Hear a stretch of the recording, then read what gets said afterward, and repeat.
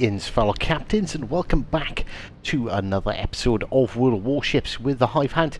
And today we're going to have a look at the brand new, just released Z35, the Tier 6 Premium Destroyer, which has just been released. And, in all fairness, it's not a bad looking ship. Looks awfully similar to the MAS and the Z39, which are all technically, well, they're not. They're all slightly different classes of ship. This is a 1936B, whereas I believe the MAS is a 1936. So this is a slightly different model, and the 39 is also a slightly different one. Anyway, it doesn't matter. They're all much the same, or at least on the outside they would appear to be. So let's have a quick look at right, actually let's look at the commander build first. The commander build, just to confirm, this is my standard German destroyer commander build. I'm not a big destroyer player, so I haven't spec'd massively into upgrading destroyers, so there's possibly better builds out there, but I tend to find this one seems to work. You know, I do okay. I do all right in destroyers, but I just don't play them enough to warrant pumping any more promotion orders or commendations into them. So inspirations: Jezza Schwertsky to reduce my detectability range. I've got Arleigh Burke to increase the shell grouping of the destroyer's main guns, because you know the Germans are very much a jack of all trades. They're not a DD. They're not a torpedo DD. They're not a gunboat. They kind of sit in the grey area in the middle. So I take Observant Rage to improve my reload time and increase my torpedo detectability range. Other options are increase your speed with contact is imminent, or go for all-out air defense. Yeah, okay. So we also have Look at Me Now for sea detectability range again. There is Motor if you want to go more gunboat focused, which will give you a bit more damage but increase your detectability. Or Listen Closely, which gives you an additional 2 sonar charges and reduces the reload time by 50%, but also chops your sonar in half as well. I use Twist and Track because not only does it increase the traverse speed of my guns, but it also lets me know general location of the nearest ship. Reaching, you could go for Reaching Out, but yeah, it's not really worth it. Or slightly faster reload of your torpedoes, again, not something I'd go for. You have Smoke on the Water. Smoke screen dispersion time and deployment time are increased by 4%, and you can pick, bear with me, sorry, I had a bit of a fit with my controller there. There is also Cloudy Days, which reduces the engine boost consumable reload at the cost of diminishing smoke screen generator capabilities. There is, I run Unstoppable, which basically prevents your engine from being completely disabled, or your rudder, so it allows you to move even when you've taken some damage, which, trust me, you don't run Unstoppable on all of your DD builds. Switch and you will your survivability will drastically go up. You can take Leviathan, which increases the maximum hit points of your ship but slows it down, and honestly I don't think it's worth it. The passive effect is engine repair time as well for Unstoppable, whereas it is a decrease in rudder shift time for Leviathan, but if your rudder gets knocked out, it's no good anyway. Right, okay, so, oh no, right, I'm just having one of those days. I can't press the right buttons. So let's have a look at the overview. So for a start, it's tough, above average base HP. It has extended sonar range and duration, but inferior HE shell damage. So the lead ship in the 1936B destroyers built during World War II under the project that was modified to incorporate combat experience and operational capability of the ships from its predecessors. These ships carried reinforced AA battery and 128mm guns. Right, okay, so let's look at the stats. So, 19,100 hit points. Okay, so it's got two counterparts, the Z39 and the mass. The mass sits in at 17,500 hit points, so 1,600 hit points less.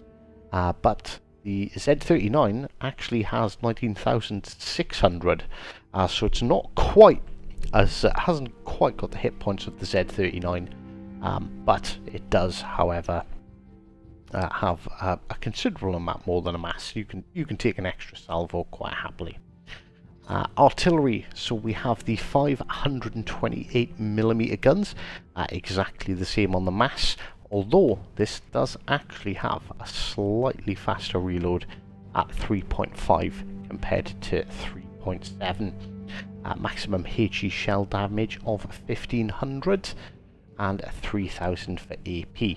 Okay, so what does this mean? Well, don't worry, I've gone and done all the maths for you. So in a minute, the Z35 can fire 7 salvos, the mass can fire 16 salvos, and the Z39 with its big 150mm guns can only fire 8 complete salvos in 1 minute. So that quickly translates into our damage per minute. So okay, so when I say damage per minute here, this is the absolute maximum possible of 100% full penetrations, you know, because it doesn't matter. It doesn't matter if you get over pens and you're only doing 10%, it's going to have the same effect across the board. So these numbers are going to sound berserk, but you just got to take that into account. So if in a minute everything you fire is a full pen, then these are the damage numbers you can expect. So the Z35 rocks in with a maximum HE shell damage per minute of 127,500, whereas the mass is 120,000. So it is 7,500 more damage per minute for the Z35. The Z39 with its big 150mm guns rocks in at 70,400. So yeah, it kind of sucks in the gun department there. For armor piercing, it is 255,000 for the 35.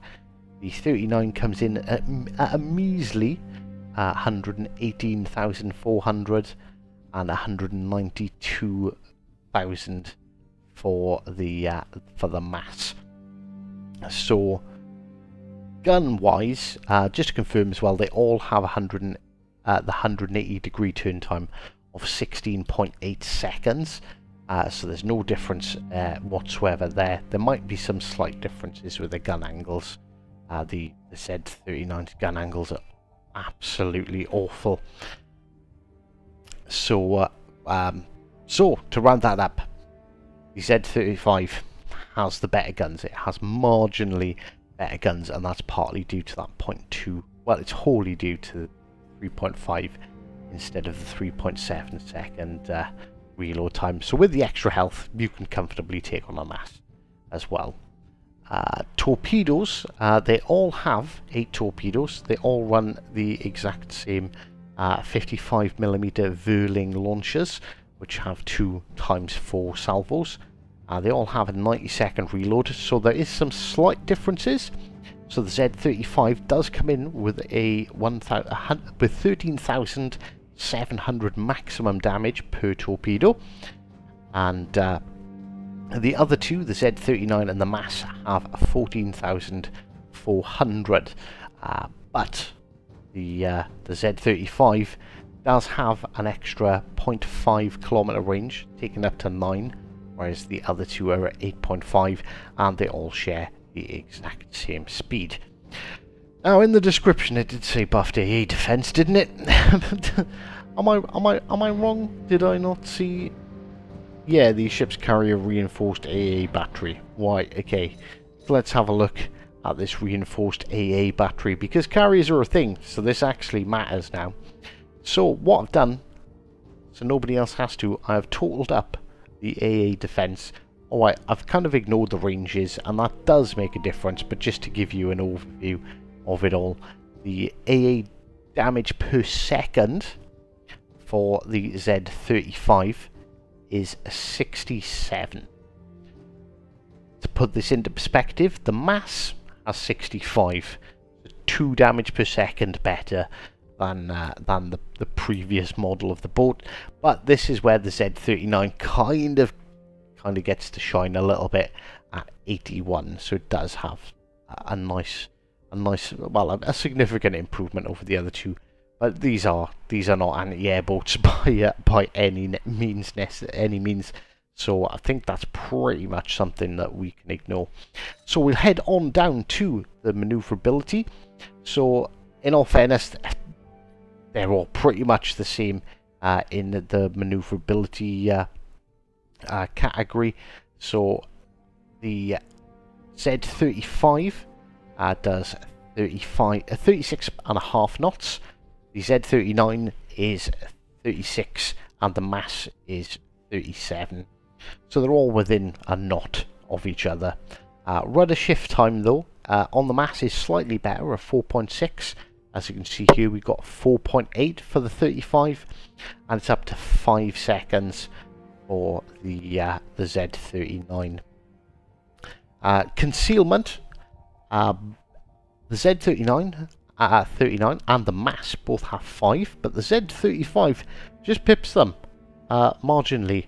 I don't know why, but it does, and it's got 4.9 kilometer detectability, 4.9 detectability range by sea.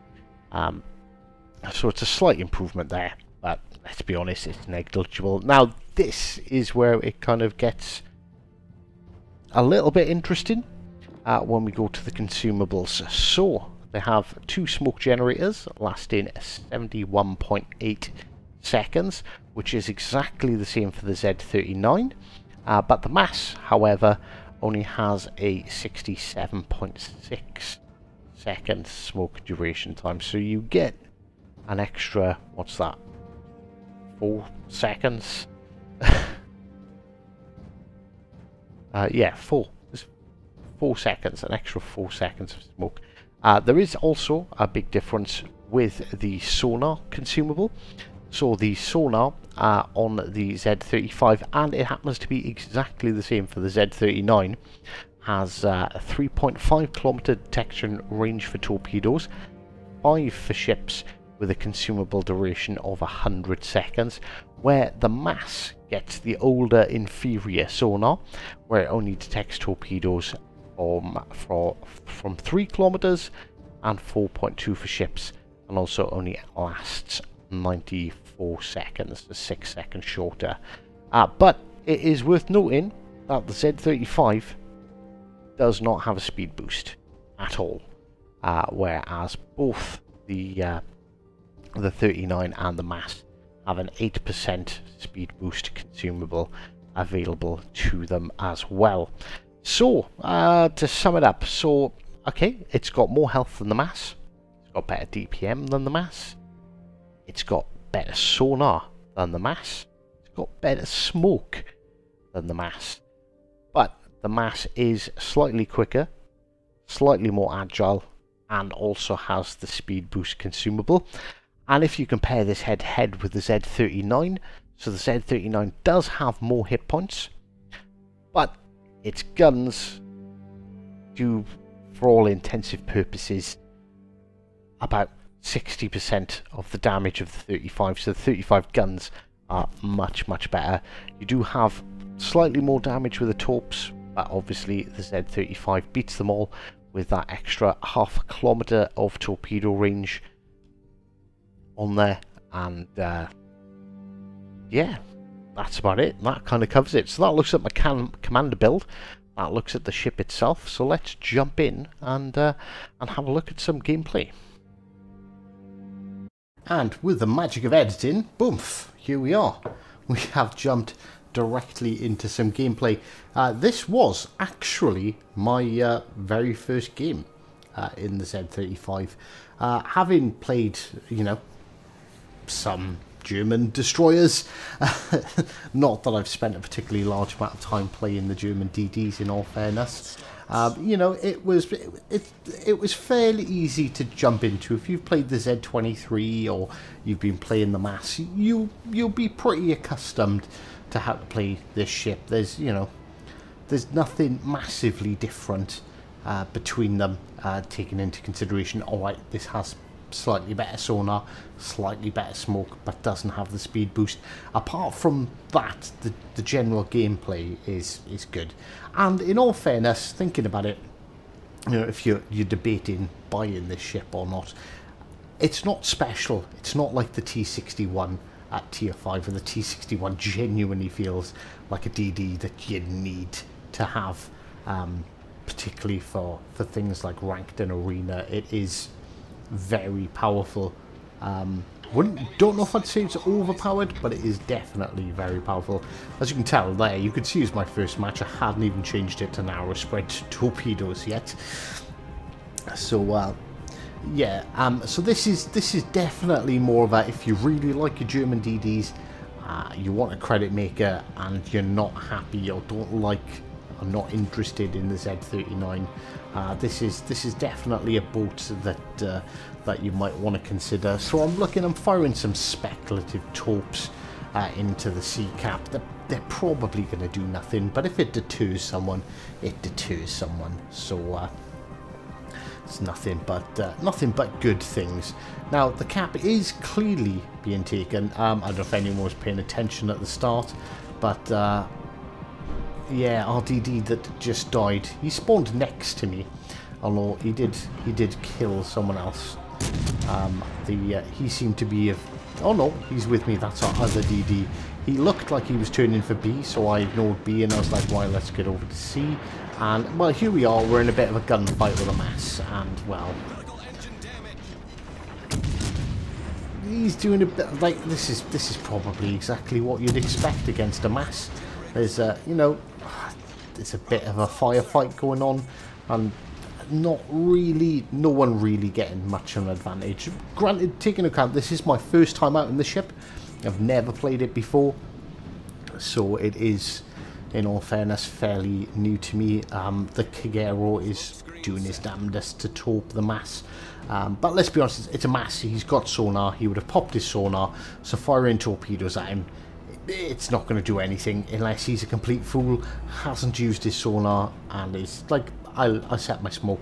I'm not sitting there. I'm not going to wait for more torpedoes to arrive. So I am playing a bit on the tentative side. It's not my usual aggressive play style, that's for sure. And that's purely down to, you know, I don't play much of the German DDs, and also I've never played this ship before, so we're just trying to slowly figure out what's going on with it, how it handles, how quick is it, how does it feel like when you know, you get a feeling with a ship, don't you? You get a feeling with it, and once you've got the feel for it, you know, you can start rocking the amazing gameplays. I'll be honest with you, this one definitely doesn't end badly for me. It's not the biggest barn burner, but you know, I wanted to get this out before anyone, you know, either correctly bought or wasted money buying it if it wasn't exactly what they were expecting. So we score our first torpedo hit, and we get a bit of flooding, which is nice on that poor old Bismarck there. We've also set a set of torpedoes off towards that Richelieu, and unfortunately that's the end of our flooding damage, because that Bismarck got himself killed. So we are being cautious, because there's a couple of DDs, there's a couple of cruisers around here as well. We score a nice couple of torpedoes with flooding on the Richelieu, but he's put them out. So there's a Suzuya here, there's a Cleveland here, but I noticed the Richelieu's, at least the Richelieu's guns weren't pointing this way, so I was like, right, okay, so we've only got a 6% fire chance for these guns, but he clearly just damage comms, so if I can get a fire or two, that's only going to be a good thing. It's only going to be positives. So Still firing away. Fortunately, Suzuya, who's 13 kilometers out, is just completely ignoring us. The Richelieu is completely ignoring us. And there we go. We actually managed to get a fire set. And whilst everything's ignoring me, I'm going to continue to fire at him and try and start a second one. And there it is. There's fire number 2. And we're doing all right. We're already up to 43,000 damage, 44,000, lying 45,000 damage. It's just going to keep on ticking up. We fire a set of torps, and I'm feeling like I've pushed my luck a bit too much here, so I'm looking to disengage. So I stop firing, and yeah, there's a DD closing in. There's 2 DDs closing in actually. There's that other cruiser, and well, the Richelieu gets killed. He gets taken out by torps, and puts us up to 50,000 damage so far. So we're doing all right. I want to fight that mass, if I'm honest with you, but Argent Bart seems determined to commit death by torpedo. And oh, there is also right. Okay, well, this is going to test out your guns, isn't it? Like, how can you fare against an Akatsuki, a tier 7 gunboat DD? You know, like, it's basically designed to hunt you and to absolutely melt you into oblivion. He's firing HE. Lucky for me, really, that he's a bit of a noob. He is firing up his smoke screen. He is within his smoke, and we should, for any... there we go, we've now gone undetected. So we're going to slow down to dodge torps and fire up our hydroacoustic. And of course he's within range of our hydroacoustic, because we have that 5-kilometer hydro. And, well, there's his torps. There are those torps that we're expecting. Look, we've just absolutely shredded him. Having that hydro, whilst he used his smoke, even saving our smoke, we managed to, we took a hurt in, and yes, we probably benefited from the fact that he didn't really seem to know what he was doing, which did, of course, make life a bit easier for us. If he was firing armor piercing, we would have had to have angled more, or quite possibly he would have finished us off a bit quicker. So we're just gonna carry on wheeling away with our guns. There's the enemy Atago. Obviously, he's a big threat to us. We do have some support by a cruiser who's been hiding behind a rock the entire game, but you know, we do what we can with what we're given.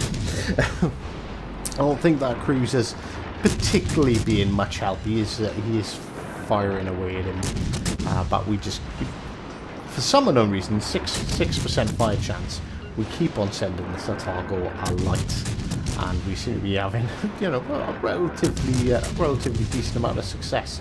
So he's given us a full broadside. So we have switched to armor piercing. He's given us full broadside whilst trying to dodge that the other DD's torps. You can see the other DD's keeping well out of this battle. And, you know, we've done alright. What's that? 14k? About 15,000 damage to this Atago. So we've taken over half of his hit points. There, his torpedoes are coming in to get us. We are now open and exposed, but, well, Atago's not going to live long. And finally, from behind the island, the Kutchezov puts in the killing blow, removing the Atago and getting rid of that threat. Obviously, you can see that this game hasn't gone particularly well for either team. It was actually starting to look like it was going to be a real close battle, and all that's left is this Colorado. And so the Kutchezov doing Kutchezov things, sitting behind the island where he spawned, pretty much firing away. So he's probably going to do well. He's probably going to have a decent amount of damage. But yeah, this HE spamming, isn't it? It's kind of the meta at the moment. Sit back behind an island and fire HE. But we're going to gain a bunch of experience, because obviously all that damage that he's gone and caused is all going to be from, well, primarily from our spotting. There is another cruiser, another destroyer over here that's been getting involved. And yeah, this Colorado is pretty much done for. We're gonna fire a couple of salvos just so if we can get a fire and secure his death a bit quicker. But I think it might have been the Kutuzov again that actually finished him off. And there we go. That's our first game in the Z35. And oh, congratulations, milestone complete. There we go. So decent credits, almost 500,000 credits, 2300 base XP with 1 kill, and well, there's not much else to really say on the ship. So I hope this gives you a good review of it. I'm sorry if it's not as good or as different as you were expecting, but you know, hey, we work with what we're given. So good credit maker, good at yeah, it's a good credit maker. If you like your German DDs, you're quite comfortable with the Z series and the mass, then definitely worth considering. But I do hope you enjoyed this video, and of course, until next time, take care.